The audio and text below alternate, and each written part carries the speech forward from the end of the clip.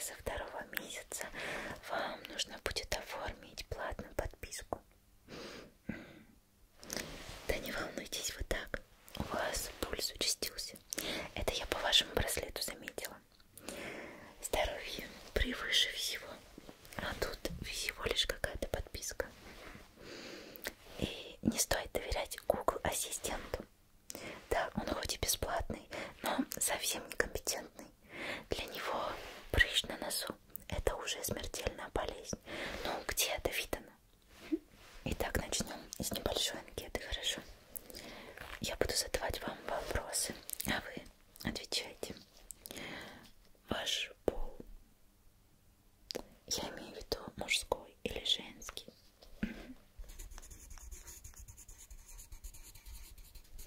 Хорошо. Ваше имя и фамилия.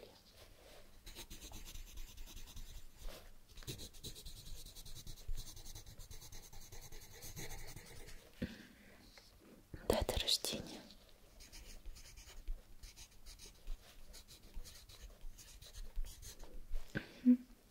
Учитесь или работаете? Поподробнее. Где конкретно?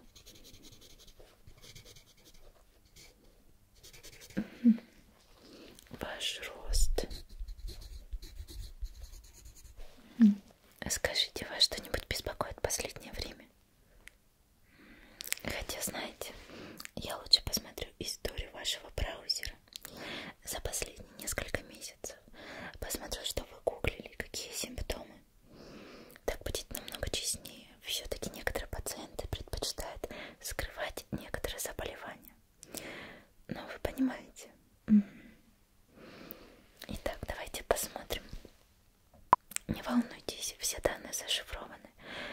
В случае, если вас взломают, это, так сказать, виртуальный медицинский язык.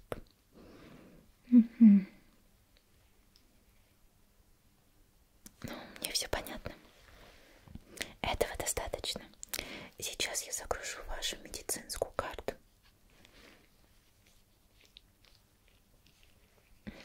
Готово. Посмотрим. Да, медосмотр вы проходили очень давно. Работы предстоит много. Зарядки хватит. Если что, вовремя подзаряжайте ваше устройство. Но, учитывая ваше местоположение, погодка у вас так себе. Прохладненько. Давайте-ка я измерю вашу температуру. Приложите, пожалуйста, вашу руку к экрану, к моей руке. Да-да. Так. Температура тела нормальная. Но не забывайте тепло одеваться. Шапку, шарф. А я смотрю, что вы очень много времени проводите в телефоне. Судя по вашему экранному времени. Давайте-ка проверим ваше зрение. Ну и память заодно. Запомните это число. И слово фиолетовый тигр. Хорошо. Перейдем к проверке зрения.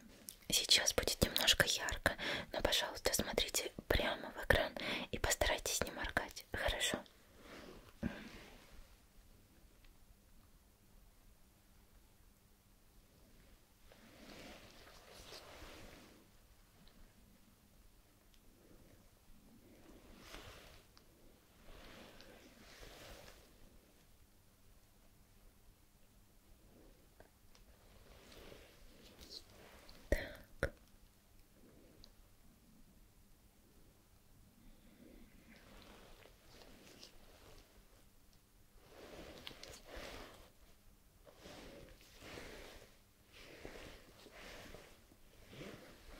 Хорошо. Ну а теперь следите за буквами, которые будут появляться у вас на экране, и повторяйте их вслух. Так.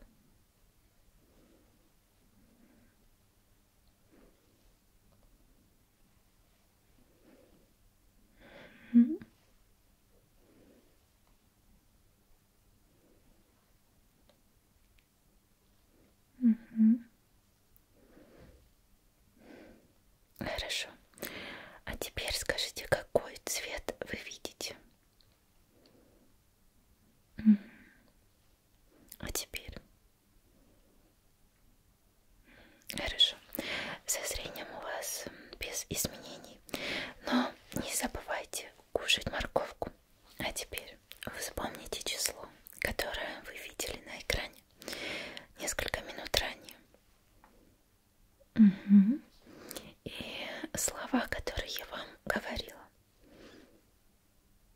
Прекрасно. Ну что ж, перейдем к проверке вашего слуха. Я заблокировала громкость на вашем устройстве, поэтому не пытайтесь сделать громче. Я буду включать вам определенные звуки, а вы пытайтесь их повторить. Хорошо? Начнем.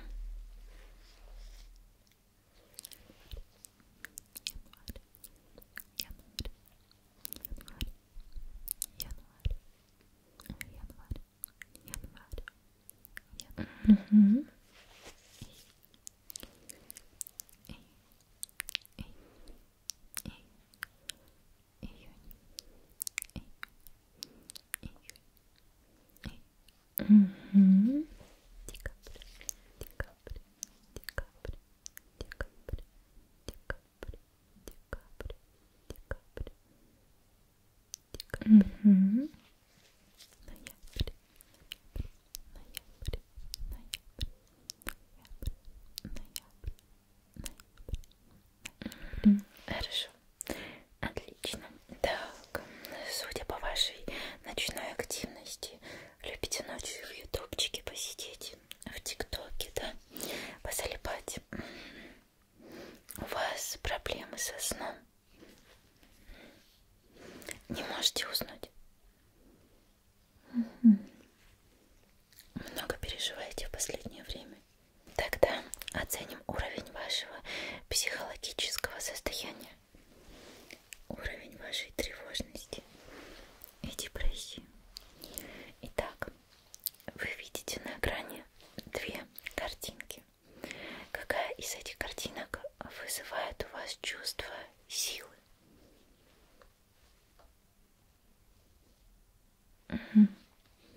А какая из этих картинок вызывает у вас чувство страха?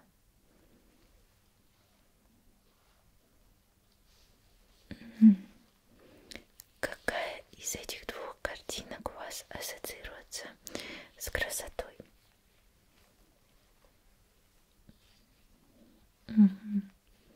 А какая с невинностью?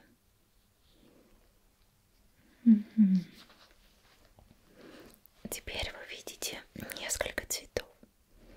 Назовите два самых приятных для вас цвета. Можете просто нажать на экране.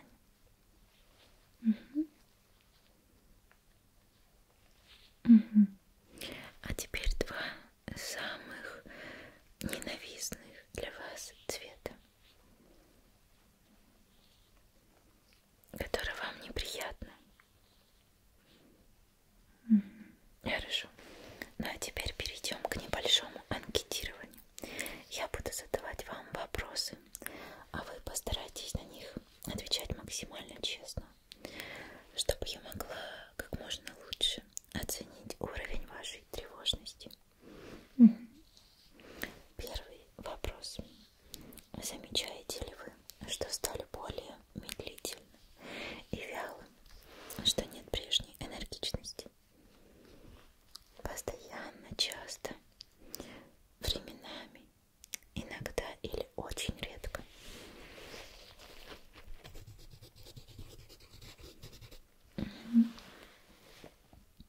Следующий. Вам трудно бывает заснуть, если вас что-нибудь тревожит?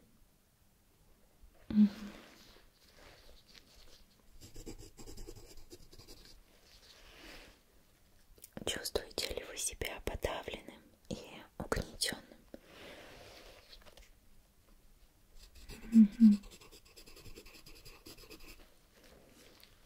Бывает ли у вас ощущение какого-либо беспокойства, как будто что-то должно случиться, хотя особых причин на это нет?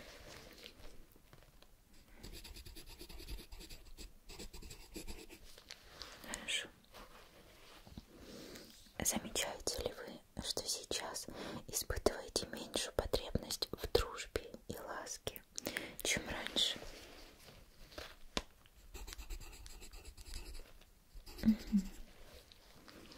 Приходит ли вам мысль, что в вашей жизни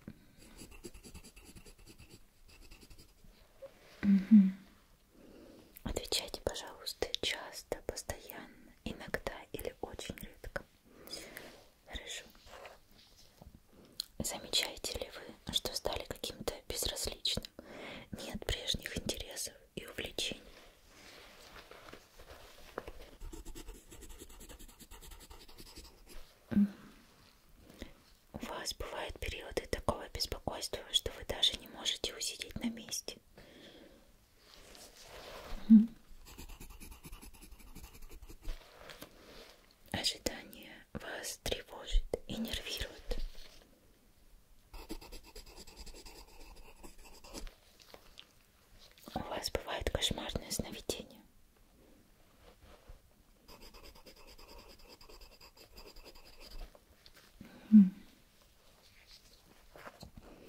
испытываете тревогу и беспокойство за кого-нибудь или за что-нибудь?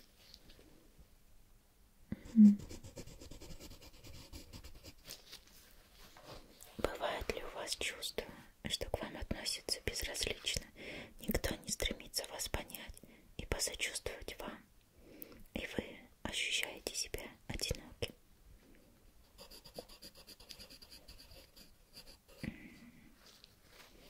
Вы обращали внимание на то, что руки или ноги часто находятся у вас в беспокойном движении?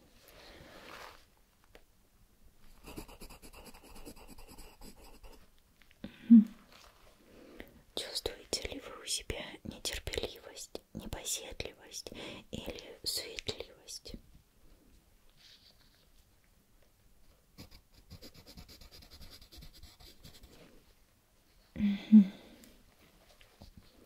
Вам часто хочется побыть одному.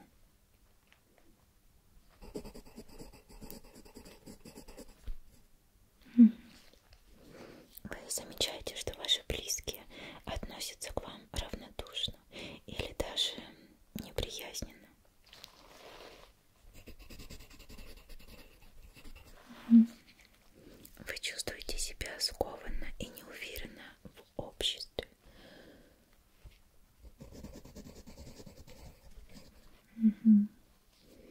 Приходят ли вам мысли, что ваши друзья, подруги, близкие более счастливы, чем вы?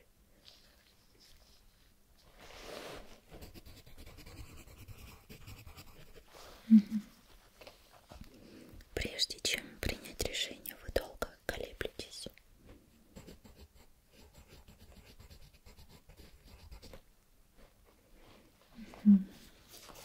У вас возникает чувство, что во многих неприятностях виноваты вы.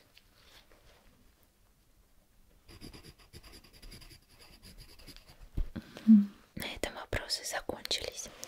И сейчас я проанализирую все ваши ответы.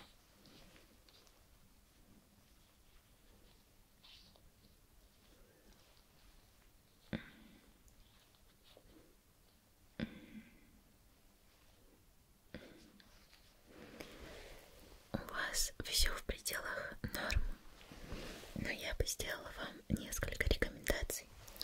Во-первых, регулярные физические нагрузки. Как правило, у большинства людей они повышают настроение и приносят положительные эмоции.